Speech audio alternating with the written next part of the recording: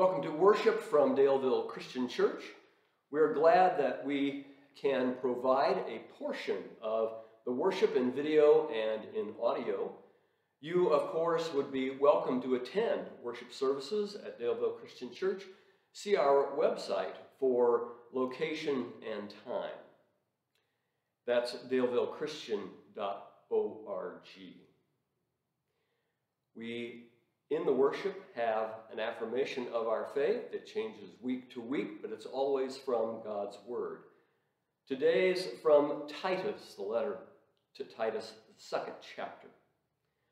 For the grace of God has appeared that offers salvation to all people.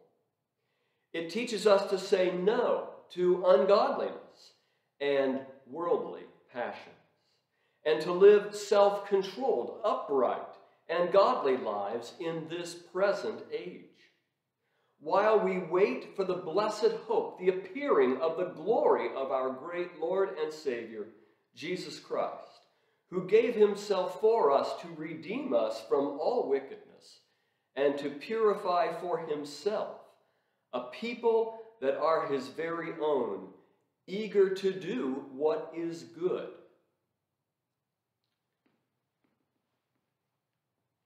The reading of God's Word for today is from another letter, the letter of John, the first letter of John, called 1 John, in the 4th chapter, the first 6 verses.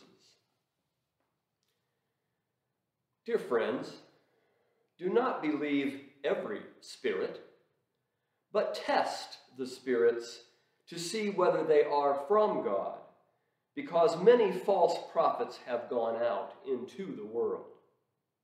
This is how you can recognize the Spirit of God. Every spirit that acknowledges that Jesus Christ has come in the flesh is from God. But every spirit that does not acknowledge Jesus is not from God. This is the spirit of the Antichrist, which you have heard is coming, and even now is already in the world. You, dear children, are from God, and have overcome them, because the one who is in you is greater than the one who is in the world. They are from the world, and therefore speak from the viewpoint of the world, and the world listens to them. We are from God, and whoever knows God listens to us, but whoever is not from God does not listen to us. This is how we recognize the spirit of truth and the spirit of falsehood. May the Lord add his blessing to this reading of his holy word.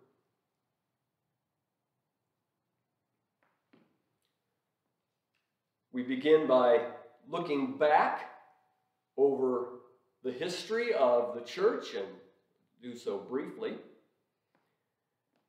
There was a time in the church's history when people could not read. And most church members couldn't read, and that went on for over 1,000 years. Before we all learned to read, the church depended on its artists for visual communication of the Bible and its contents. Altar paintings, wood carvings, stained glass windows. In some churches, everywhere you looked, there was the Bible in pictures. Even the ceiling, like the Sistine Chapel in Italy. And since the Bible was in pictures, in those pictures, in those depictions, there had to be an image of the devil or Satan.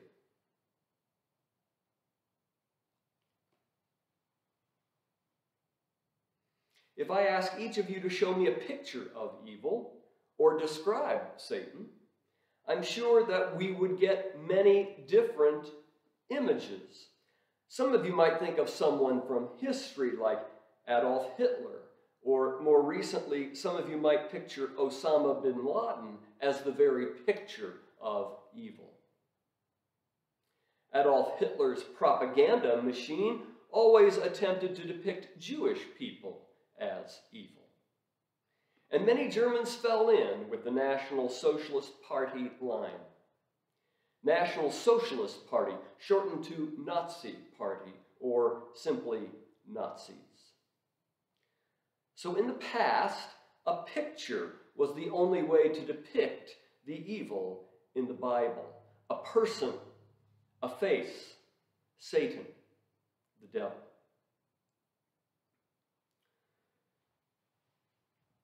In a commentary book I used in seminary, written by G.B. Caird, he looks at the book of Revelation where we read about a vision of locusts. But not just your everyday locusts. These locusts sting like scorpions. And more importantly, we read, their faces resembled human faces. G.B. Caird suggested that this verse intends to tell us that the face of evil is not the devil, but the face of evil wears a human face. That is, evil is not your neighbor or your crazy cousin or the Jews or terrorists or whoever is your picture of evil or whatever you have been led to believe. Rather, the evil we often experience does come through other people. Other people who look like us. Human faces. Not just one face. It's locusts, swarms of people. Our world, our modern world, has been plagued with some people who deny that the Holocaust ever happened in Europe during World War II. I'm not sure what motivates such people, but their denial provided reasons to demonstrate details about the Holocaust.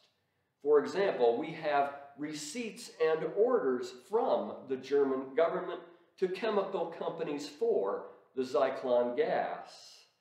And the gas was shipped to concentration camps, which were built by legitimate German construction companies, with the orders including the size and dimensions of the crematoriums. The Germans were not just killing Jewish people, they were killing Polish people, they were killing Russians, they killed disabled people, they killed disabled Germans first. They killed clergymen, both Roman Catholic and Protestant, whether you were German or not. You can now read about the people who were employed at the camps, the labor camps, the death camps, or the transient camps or internment camps where prisoners were on their way to somewhere else. But in every camp, the crimes always were perpetrated by people. Their faces resembled human faces. They had power to torment people. The verse in Revelation goes on to say, they had as king over them the angel of the abyss, whose name is Destroyer. An American author just over 100 years ago had a name for evil that was institutionalized. He called them the super-personal forces of evil. Super-personal, that is, the evil was bigger than any individual, but the evil was perpetrated through individuals. Slavery is a super-personal force of evil, and some people have tried to minimize the evil of slavery by saying, well, not everyone owned slaves in America. And although slavery appeared in the Bible, which seemed to make slavery acceptable, we could have a whole sermon on that topic alone, but simply put, American slavery was way worse than slavery in ancient times. For example, in the Roman Empire, a slave could buy his own freedom, and the former slave could further himself in the society. American slavery eventually did not allow for the freeing of the slaves even upon the death of the owner. And slavery in America was racially based. Ancient slavery was not racially based. But the point I wanted to make was that you didn't have to own slaves to participate in the evil of slavery. You could rent your slaves from your neighbor who owned them. You might not even have to own slaves. You might just have to captain the ships that brought them to America. You know the story of John Newton, who wrote the hymn Amazing Grace. He wrote the words. He was a slave ship captain and learned that even he could be forgiven his sins through Jesus. In America, you could have just been a buyer and seller of slaves, never owning them yourself, to participate in the evil of slavery. Just responsible for the sale. Or you were a newspaper editor who accepted money to advertise for runaway slaves and maybe a bounty to catch the slaves. But the larger point is this: you don't have to be directly involved in the evil to be a part of an evil system. Even our own laws allow for such a distinction. You can be charged as an accessory to robbery or murder, even if you didn't rob anyone yourself or kill anyone yourself, but you helped the person who did the crime. Aiding and abetting a criminal makes you a criminal. Evil also works like that. Evil wears a human face. The tough question is, what can be done if evil wants your face to participate? Well, that is a million-dollar question, isn't it? Who wants to be a millionaire? There were any number of ways during World War II to fight the evil. The Casper ten Boom family decided they could fight evil by working to save Jewish people from the authorities. For 2 years, the family were successful in getting 800 Jewish people to safety. But the work to fight evil eventually cost several of the ten Boom family their lives. A number of people who wanted to resist the evil Nazi takeovers of their countries and other occupied territories joined their underground forces. And it would be difficult for me to even suggest that that was not a right decision. In America, young men and women joined the armed forces to fight evil. Some Americans helped make the armaments or outfitted the equipment that would help defeat the German Nazi state. Now, you didn't have to be a Christian to fight evil in World War II, but there are any number of those Christians during World War II who were motivated because of their Christian faith, like the ten Boom family. That's what kept them going to risk their lives for other people, when the ten Booms themselves would have been safe from persecution. But we're getting ahead of ourselves. We have to talk about Jesus first. Hear this quotation. When our days become dreary with low, hovering clouds of despair, and when our nights become darker than 1,000 midnights, let us remember there is a creative force in this universe working to pull down the gigantic mountains of evil, a power that is able to make a way out of no way and transform dark yesterdays into bright tomorrows. I would remind you that Jesus said, John 5:17, "My Father is always at his work to this very day, and I too am working." It can also be said that my Father is loving to this very day, and I too am loving. But the quote that I gave to you was from Reverend Martin Luther King Jr.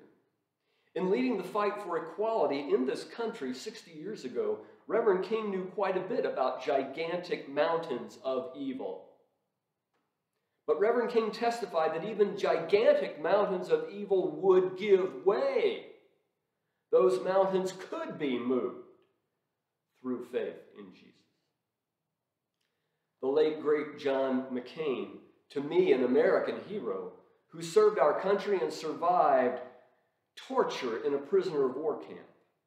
He wrote the foreword of a book of another hero, entitled The Devil at My Heels by Louis Zamperini. Louis Zamperini, you may know his story, was an Olympic champion who later served in the Air Force in World War II. He was lost at sea only to be recovered by the Japanese, who tortured him for 2 years. John McCain states that Zamperini learned the same lesson that John McCain learned, that faith in yourself isn't enough to survive. Zamperini says you have to have faith in God. Zamperini confessed Jesus Christ as Lord at a Billy Graham evangelistic meeting, but Zamperini prayed while he was lost at sea. John McCain wrote, "Faith in yourself isn't enough when faced with organized inhumanity on a greater scale than you have imagined possible. Faith in yourself alone is no match for the cruelty that humans can devise who have no qualms about anything." John McCain wrote further that Zamperini's life holds lessons for all of us, even those of us who live in comfort and with plenty in a time of relative peace. Remember what I told you about the exorcist, Father Lampert? Father Lampert says that he is not special, that Jesus does it all. Father Lampert doesn't need to have faith in his abilities. Father Lampert only has to have faith in the power of Jesus Christ. It doesn't mean that Father Lampert sits back and lets Jesus do all the work. Father Lampert has to face the demons. Louis Zamperini faced the demons that followed him home from the POW camp, tortures. Louis Zamperini lived to be 97 years of age. His faith in Jesus allowed Zamperini to forgive the prison guards. And he did it by going to Japan to forgive them in person. When Zamperini was in Japan after the war, most of the guards were in prison themselves for the war crimes they committed against humanity during the war. Zamperini states that we can't afford to get discouraged. He survived being lost at sea and survived POW camps. Martin Luther King Jr. knew what it was to have clouds of despair over you and mountains of evil in front of you. Excuse me. But Reverend King stated, as Jesus said, "He is greater than he who is in the world," from our Bible reading. 1 John 4:4. "You, dear children, are from God and have overcome them, because the one who is in you is greater than the one who is in the world. And the one who is in the world is the king of the abyss, the devil." So Jesus can help you fight evil when the evil is seen in the super-personal forces of evil. But Jesus helps us in the person-to-person confrontations with evil. I told you before, I was a busboy at a high-end restaurant one summer. I received a portion of the tip the waitresses received.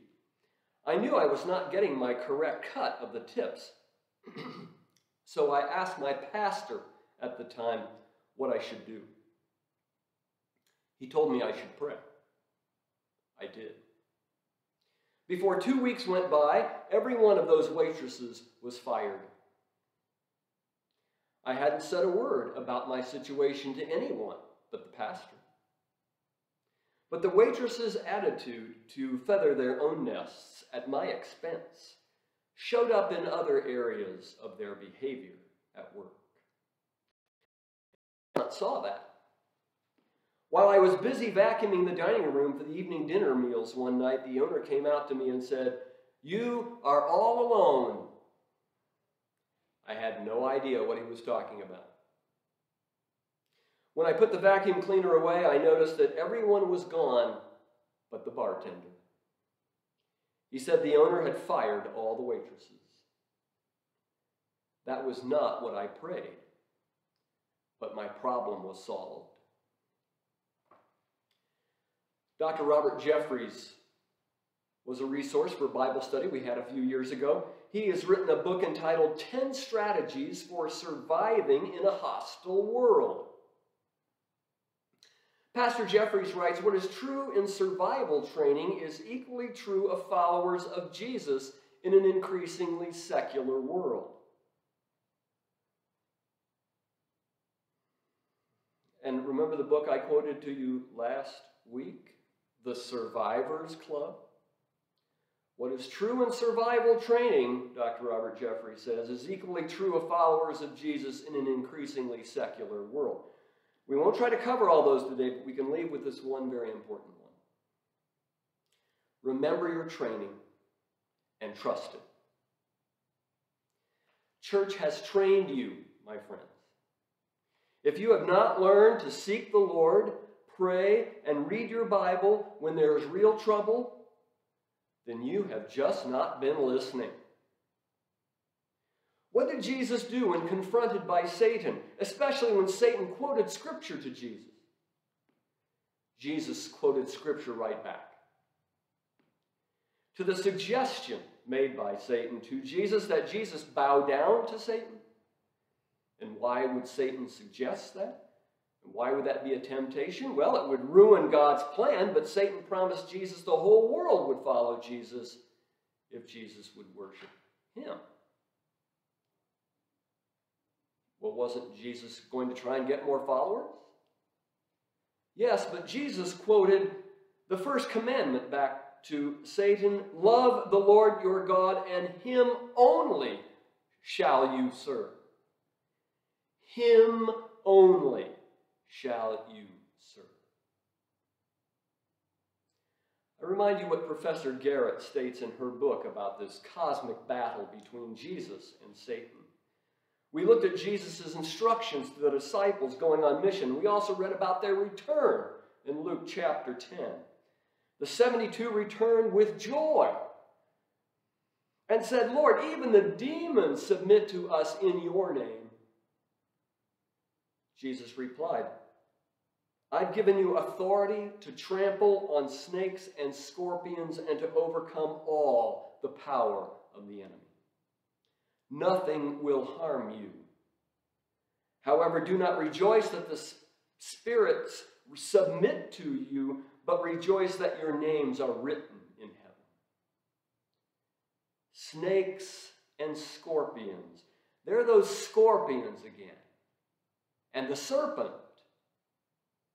Jesus said, I have given you authority to overcome all the power of the enemy. The church in Luke's book of Acts, the church is always shown winning over Satan's meddling and mischief to interfere with the mission of God in Christ. What did Father Lampert say? You have no need to fear the devil. Faithful Christians need not live in fear of the devil. Why? Because you have more power in your corner from Christ our Savior. Father Lampert wrote in his book, page 102, it's my hope that what I have shared in these pages will not increase one's fear of Satan, but rather help people come to a deeper understanding of the saving power of Jesus Christ, who came to defeat the devil. A lived and authentic relationship with Jesus will always keep the devil at bay.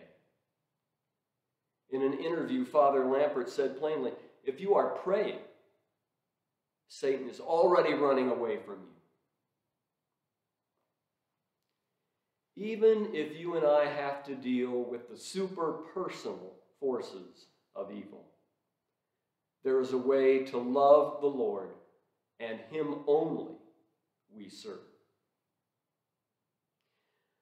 Next week, we will look at more personal problems of temptation. Until then, Jesus said, John chapter 14, "But the Advocate, the Holy Spirit, whom the Father will send in my name, will teach you all things and will remind you of everything I have said to you. Peace I leave with you, my peace I give to you. I do not give to you as the world gives.